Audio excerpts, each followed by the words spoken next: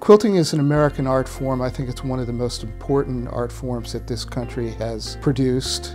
Americans have been making quilts since the late 1700s, early 1800s, and it continues to be popular today. There's an enormous range of expression in American quilts.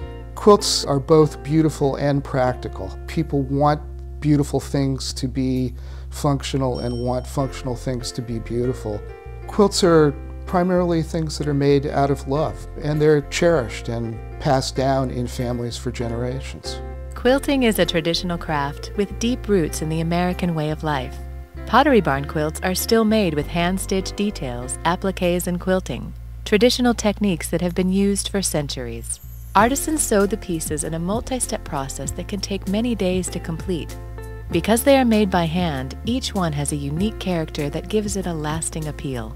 Our quilts bring together different materials and textures into a lasting piece of art.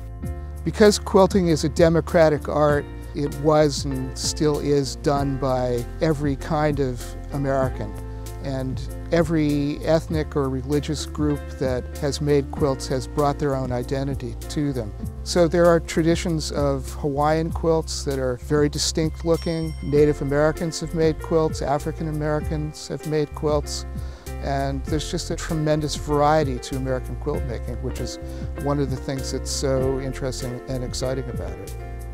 Quilts are important to the home environment because they provide both beauty and warmth. They're primarily things that are made out of love. That's a tradition that runs through the history of America and continues to the present day.